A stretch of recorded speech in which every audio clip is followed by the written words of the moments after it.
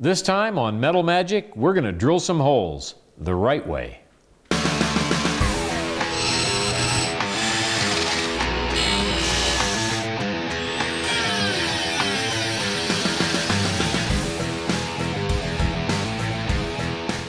Hi, this is Paul Dye. Let's talk about how we drill accurate holes in aluminum. It's a fundamental skill if you're building a metal airplane. First thing you need to do is measure accurately.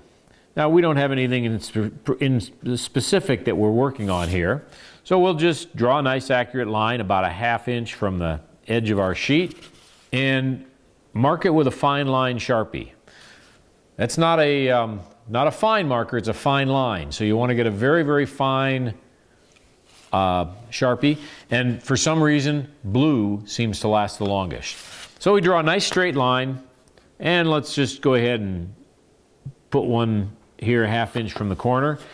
We'll do a couple of them, all a ½ inch apart. So very small marks, just make them very, very accurate, and so now we know where we're going to need them. And you want to line your punch up accurately, both directions, and give it a pop.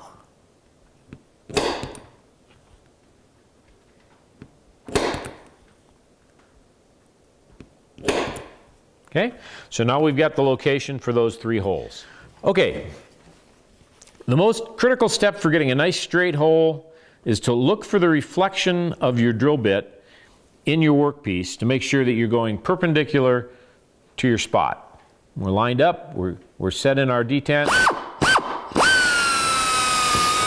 and we have a nice accurate hole. Again, put it in your detent, line it up so that the reflection is straight, and away you go. One other little trick to make sure that you're actually in your spot is to just pulse the trigger a little bit at the very start.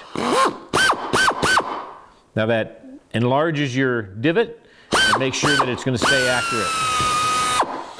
So there we have nice 3 holes in a straight line on the line.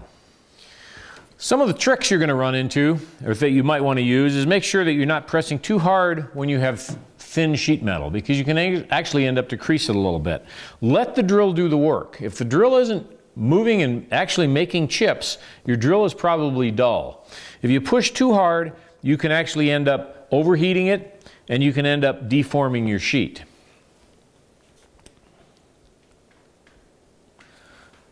By letting the drill do the work, I'm really not pushing very hard. I'm just kind of letting it crawl its way through.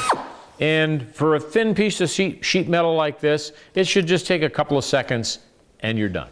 Okay, so the holes we just drilled were in fairly thin sheet metal, about 20 thousandths. You're going to be using that thickness in most airplanes. You're going to be using 32 thousandths, and you're going to move up to 40 thousandths, and eventually you're going to end up having to drill material that is 1/8 or 1/4 inch thick for longerons, big angles, and the like. So let's talk about drilling something this looks like 1/4 inch material. So I'm going to go ahead and center punch that so that we've got our nice little divots to start in. All right. Now, rather than starting out with the full-size hole of 1/8 inch, if that's what we're drilling for, we're going to start with a smaller one, which is the number 40 drill bit. And we're going to take and do that because it's going to make our initial hole more accurate. Then we'll upsize it. So let me drill a couple holes here. Again, I just pulse it so that we're making our divot. And again, I'm letting the drill pull its way through. I'm not pushing terribly hard.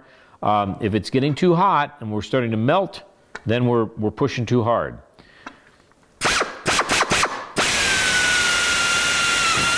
Just crawls its way through. And you'll notice that I'm just drilling right on through the table. That's the way we build metal airplanes. So if you have a really nice Formica table, you're going to end up with a lot of holes in it. That's why we use a surface with sacrificial wood.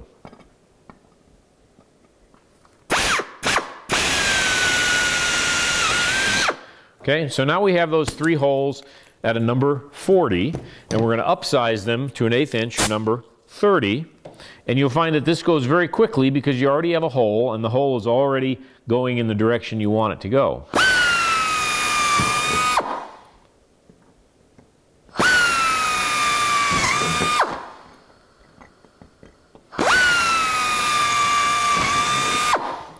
Now you're going to do this a lot.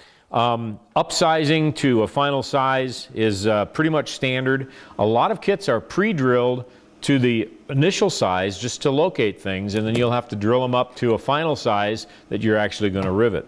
You'll also be doing a lot of drilling on thick material when you're doing longerons or primary structure. Drilling holes in aluminum or in steel is probably the primary skill that you're going to need to build a metal airplane. You're going to do a lot of it. Therefore, you want to practice. Almost every metal airplane kit out there will come with some scrap material. If it doesn't, buy some scrap material. It's not expensive. And practice, practice, practice. Practice getting your hole going exactly where you want it, starting it so that it's right on your straight line, and make sure that you're crawling through and not melting your way through. You'll be able to tell if you're melting your way through because you'll end up with clogging your drill bit with melted aluminum. So practice, practice, practice.